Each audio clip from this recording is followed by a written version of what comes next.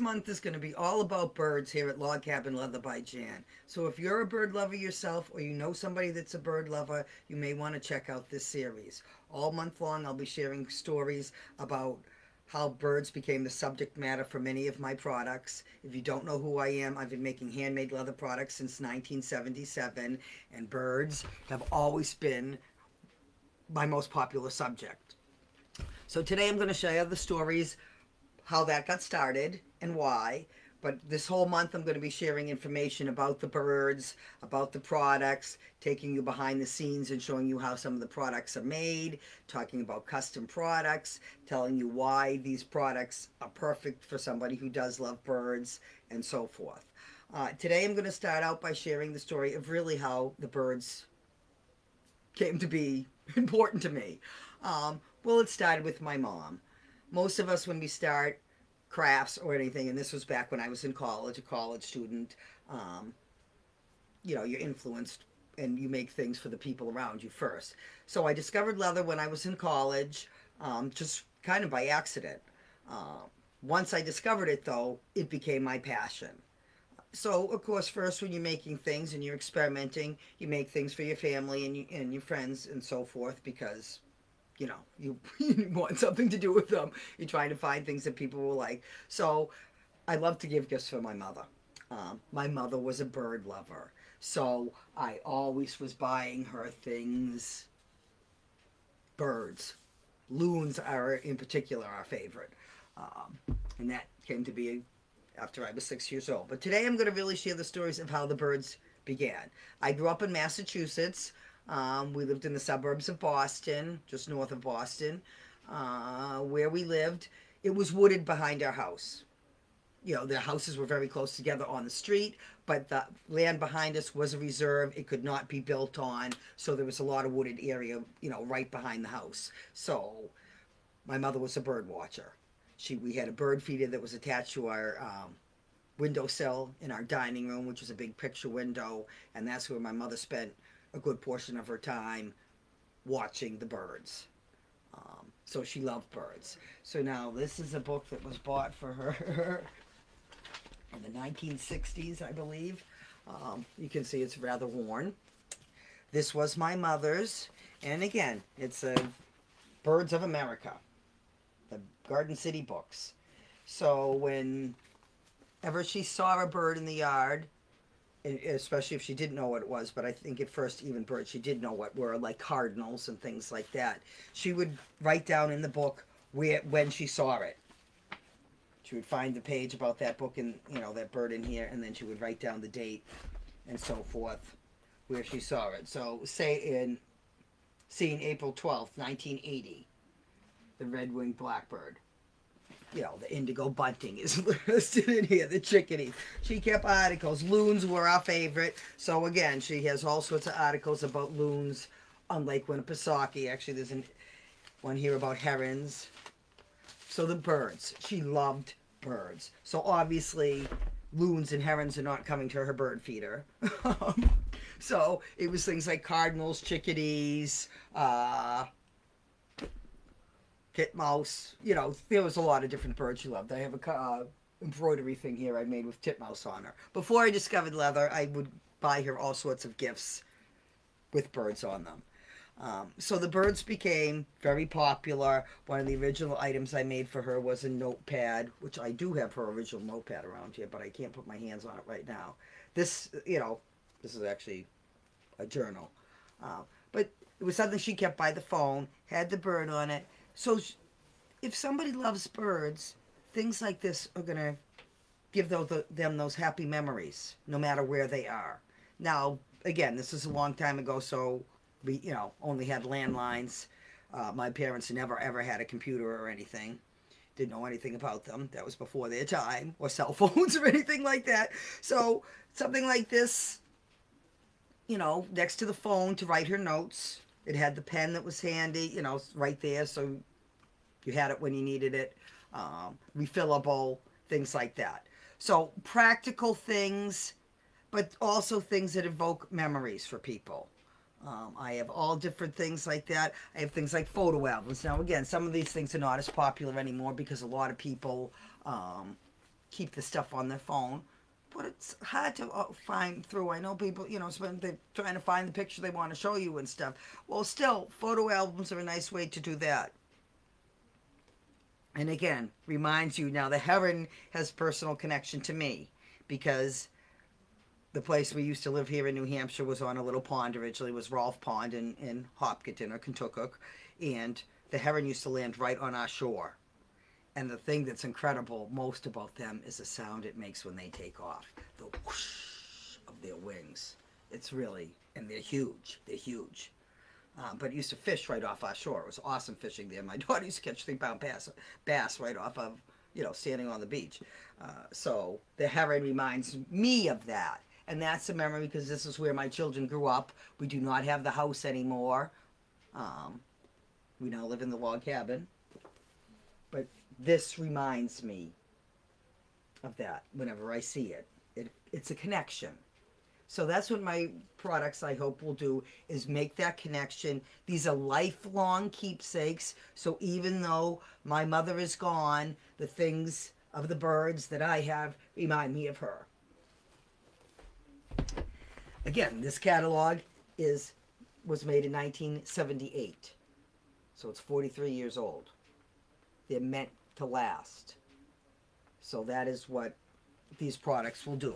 I have all different types of products. Now this one actually happens to be a journal, but the pen holds it closed. So if you have little notes and things you're sticking inside, they're not going to fall out. But what's a perfect way to record the bird sightings you have?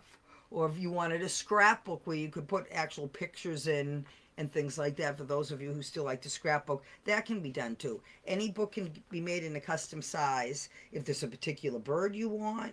And, those are things I can do too. But these are lifelong treasures. They're functional. They're durable. They're meant to be used. Not just, I also make home decor and things like that. So you can have wall hangings and so forth. This is a custom order for someone. Beautiful wall hanging here. This is actually Mount Major on Lake Winnipesaukee here in New Hampshire, is seen from Alton Bay from their house. This is the view that they look across the lake at. And of course there's loons on the lake. So this is, again, for a special memory for them so they can keep it forever. This is an original thing that I made my mother, and this is old. And see, this is before I really even knew about coloring leather and so forth. And these were patterns that did actually come from a book. And actually this is painted, I believe, with oil paint. This is something trying to experiment with the colors and so forth. But oil paint I did not find effective because it does chip off some. It cracks and it chips off. I now use acrylic paint. I've pretty much perfected my technique in using it because even this was just done like a year after that one. And I'm not having issues with the paint cracking on this one.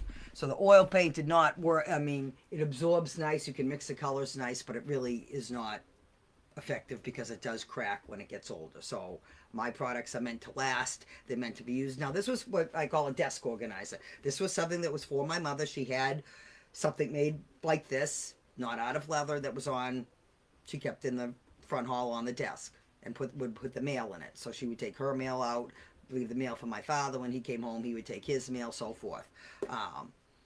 So that's what this is. It's, you keep it on a desk. It's to organize your things. I'm kind of practical. I like things that can be used. So to me, the things like this, the notebooks, the journals, the photo albums, to me are the more practical things. This is my newer catalog because this is the log cabin I live in. It is not actually on the pond anymore. But that's trying to connect me back to my pond where my kids grew up. I have lots of other bird things in the works here. These are, again, some more of the home decor things. Beautiful cardinal nest. I also have a beautiful hummingbird picture. It's about ready for painting. I have some chickadees and so forth. So this whole month I will be sharing more stories about the individual products, about the particular birds and so forth. I will be having sales this month, and some of the bird things will be on sale. I will, I write a blog and I'll have information about the birds. That will be the topic all this month and so forth. I hope you'll check out some of my things. I will be having, again, I have a couple sales during the month. So my big trunk sale at the end of the month will be all bird products.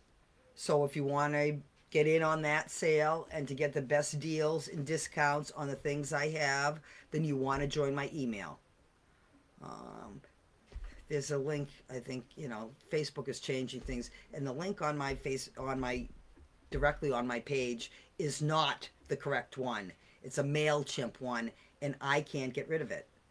It doesn't give me any option to delete that, and that is not the email I use anymore. They sometimes frown on you putting links elsewhere. You can always message me, and I will send you the link. You can, I would private message me with your email and say, please, I would like to join your email list, and that will give you special deals and discounts. People that are on my email list and I call my VIP insiders, and everything I make is limited edition. I mean, this is the only heron I have right now. I have done a picture with a heron on a journal, things like that, but I never have two of the same thing at the same time. I do have a couple cardinal things right now. I have this one, and I have I think a notebook or something that has a cardinal pair on it. But I never have two scenes that are exactly the same at the same time, because everything is done different. And that's how I do things. If I use this exact same pose of the heron, the scenery is going to be backwards. It might be facing the different direction. It might not be on the log that time. It might not have the sunset. Every picture is different. So that's why I can compose the things you want. If you have, you can send me pictures. I can do the custom things that way. But I try to make my things unique. So they are limited edition, which is the point I'm trying to get to. They are limited edition. So if you're on my email list, you get access to the sales, to the products first. The sales, generally start a few hours before they do for the public, so forth, or the day before even. So, but it's first come, first serve. I mean, once they're gone, they're gone. So you have to act fast, but that's the whole idea. You have access first before anyone else. When I launch products, I have a preview party for people on my email list, and so they can buy the products the day before they're actually offered to the public, and so forth like that. So I'll have a launch in the fall. I was going to do a launch now, but again, I'm going to kind of focus on the bird thing here. So that's pretty much what's going on. If you know a bird lover, if there's a special product you want for a bird lover, special bird on something, I will work with you. Everything here at Log Cabin Leather by Jan is made by Jan. That's me. So, I'm going to work with you to try to get you the product and the things you want. I message, email, call, whatever, but work back and forth, show pictures. Like, again, working on this, we're showing her several different pictures and so forth. Composition, which, what you wanted it where. I was going to have, more detail with trees in the background, more like this, for example. And they said no, because again, really from the distance they are across the lake, they don't see the details of the trees. So change that. So I'm going to make the product that you want. I'm going to work with you. Obviously, I have products that are pre-made and so forth. And those are the, the items that will be offered during my sales and so forth. If you have any questions about birds or things, you're interested in, please don't hesitate to message me. You can do that right, Facebook or email or whatever, and getting hold of me, and I'd be glad to work with you to make the products that you want. That's going to wrap it up for now. Once again, this is Jan Hibbard, Log Cabin Leather by Jan. Been making handmade products since 1977. Thank you very much.